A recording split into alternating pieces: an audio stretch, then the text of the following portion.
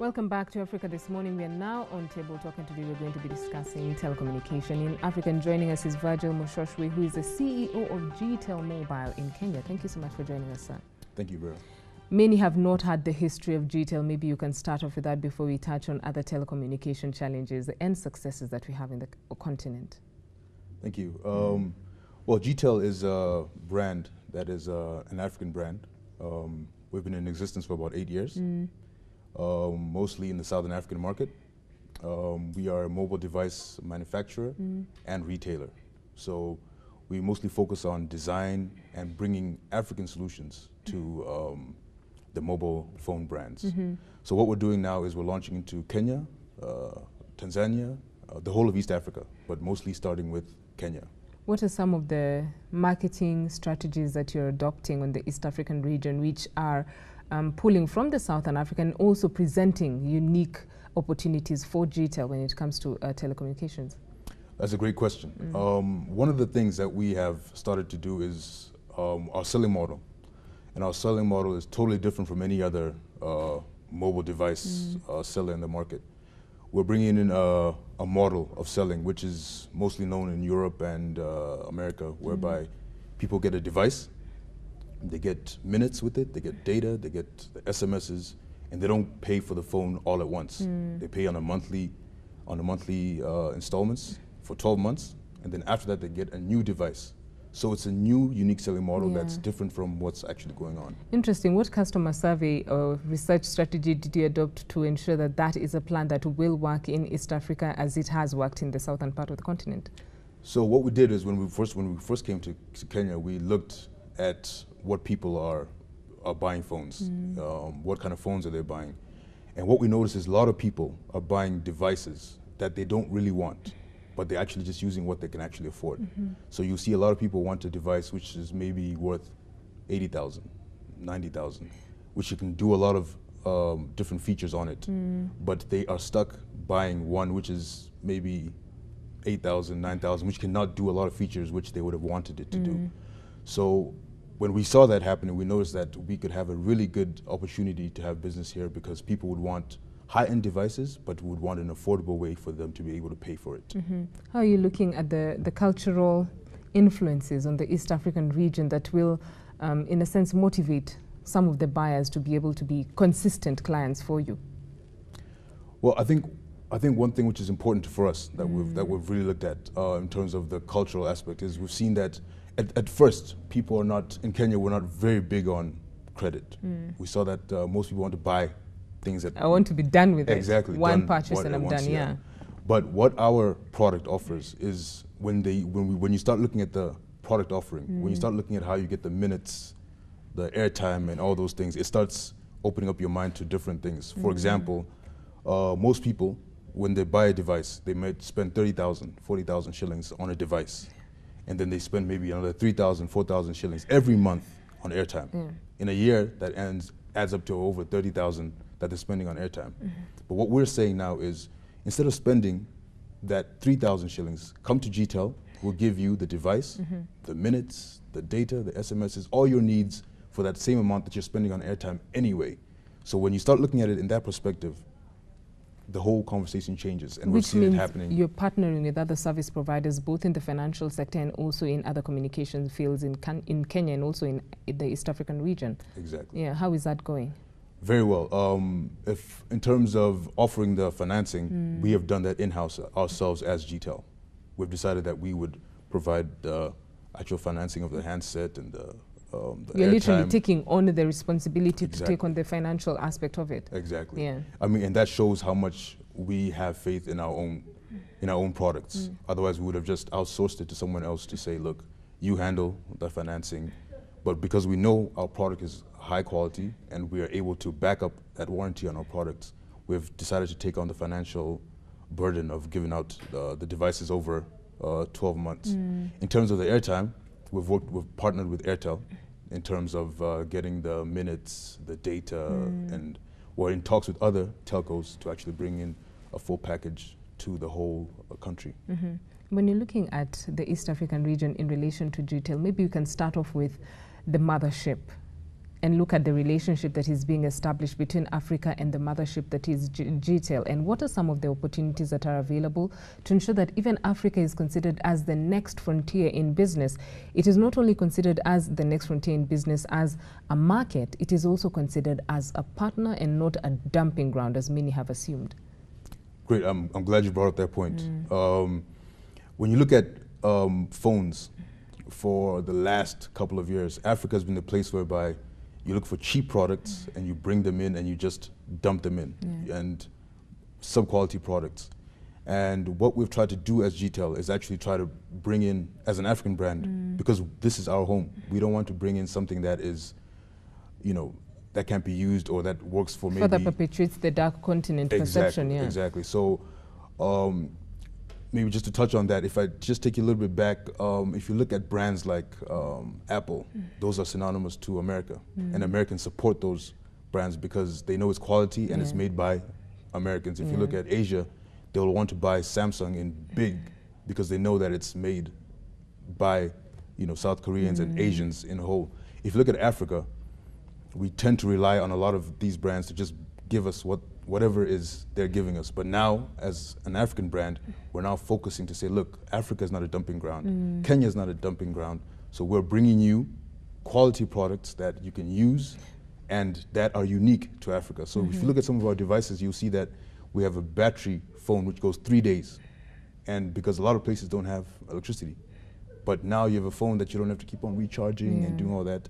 We have a phone that can charge other phones, because there are other people who have phones that might need battery, you know, phones like that. So now we're looking at the African problem, what African solutions that we can come up with, and coming up with that. Whereas other brands are not really worried about that. They're just bringing in whatever they need to sell to make that money.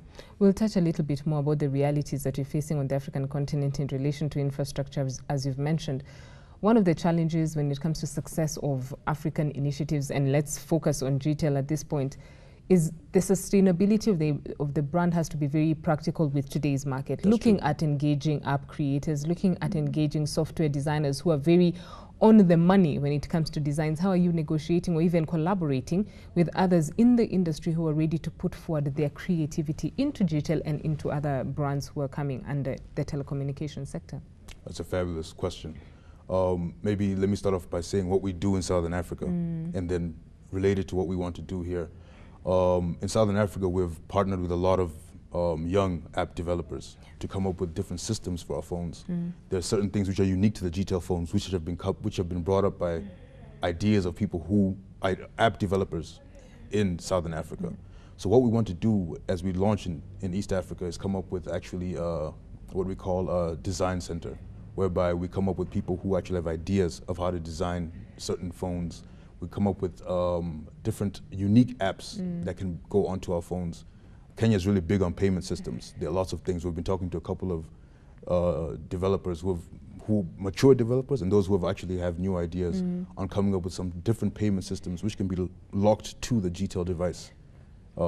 That's something that we're really... And offer diversity. Exactly, exactly. The other aspect that touches still on collaborating with those who are in the design side of technology would be, we have institutions of learning, and our challenge is we do not have institutions of learning that focus exclusively on creating product that will be very market friendly, especially in a technological age, as is the case in the 21st century. Are there initiatives that can be pushed and even campaigned for by the African continent and the governments here that would be ensure that it's not only GTeL that is going to be the company that is pushing out a mobile product, but the other companies that will offer competition and present Africa in a new light as a partner in telecommunication? Definitely. Well, what I want to say about that is institutions are very dear to me. I actually went to a university here in Kenya, and the University of Eastern Africa, Barton in Eldoret. So we're definitely looking at starting to do something with them in terms of the students coming on different areas. It's not because we are a phone company, but within our company we have so many aspects, like, you know, the business side, with accounting, we have different areas which are touched on. So we're looking at bringing in students from different areas of learning to actually come learn the actual business, to actually learn about how do you come up, the whole processes of how do you design the phone. When you design it, how do you bring it in from the plant. How do you market it? How do you work with taxes? How do you work with government? So there are lots of exciting areas that a lot of the young students can learn from that we're trying to work on, and we're definitely going to be opening our wings to different universities. But because I have a connection with that university, I'd obviously want to start at home there. first. Yeah. Exactly. Do you foresee a situation where we'll have our own plants in Africa that focus on producing what is ours for our market and also for the world? Yeah. Because most of the plants that we have will always be either on the Asian front or on the North American front, if not Europe. Definitely. Yeah. Well, on that's something we've been looking at as a company. It's in our strategic plans to actually be the first company to have a plant here in Africa. I think what is the problem has been a lot of the technology has been housed mostly in Asia. And then they also take advantage of a lot of cheap labor, which has made prices there almost unbeatable for you to be come able up to with. compete with. Yeah. But the way I look at it, I mean, there are people who are selling vegetables who are not getting paid as much, who could get paid a lot more if they learned how to make phones, to put in chips together, to put in screens together. And it just takes being able to make that investment to be able now to bring in jobs to the continent. And as you said before, Africa is the new front. You know, Asia has had a really big boom over the last couple of years. It had its run, yes. Exactly. And now that's about to happen in Africa. And I think one of the most important things is actually making sure that we actually have a plant so that the whole process, when we say buy Africa, like you said, and made in Africa, we actually have the plants, the chips, we make everything here, the whole process is done. So that's something that we're actually looking into, and we hope it happens in the near future. The conversation on Africa being the next frontier, especially in mobile, would not be a complete one if we did not touch on, one, the recycling end of it, which we'll touch on a little bit later, but we'll first touch on the realities. You mentioned one challenge. You have presented the continent with a mobile device that stays for 3 days without charging.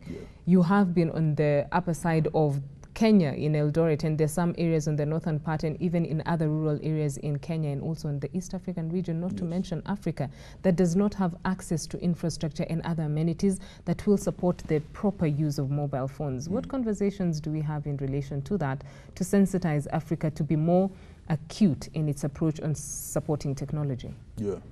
One thing that we're really looking at in terms of getting devices even out there, smart devices out into the rural area, into all those things with certain challenges like electricity and things like that, is the power of solar energy, clean energy. And we seem not to be tapping into that as the African continent. We just keep avoiding what is obviously available to us. Exactly. Yeah. So there's simple solutions and things that we've come up with also, things like solar chargers, you know, whereby a solar charger, which can, when you charge it up, when you put it in the sun, it can last for 3 days charging other devices. So we're looking at trying to get even things like those solar chargers out there to the different communities. And when people have those kind of things, they can now look into getting affordable smartphones, which they can charge, which they can use. And you know, when people can now communicate and they can do certain things on their phones, more business can happen. As soon as you can call someone, please bring me this. Please send me this. Exactly, please send me this. You can grow the community just by communication.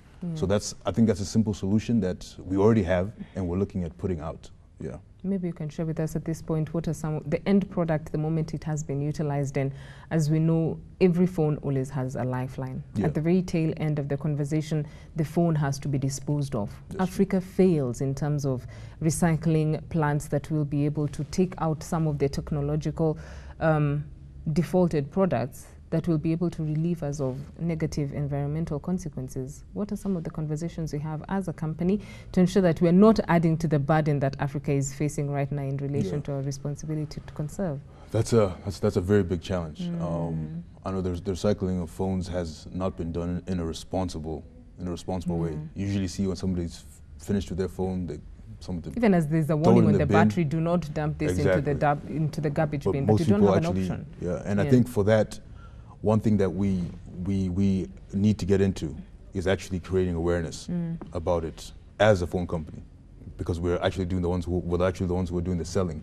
So coming together as a technology, phone companies, telcos, and actually creating that awareness to the public to say, look, when you dispose of your phone, when you just throw it in the bin, these are the consequences that could happen.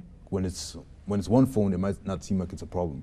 But when you have millions of people dumping toxic material. Everybody has that one phone that they feel is not really big, you know, and then it compounds into a problem.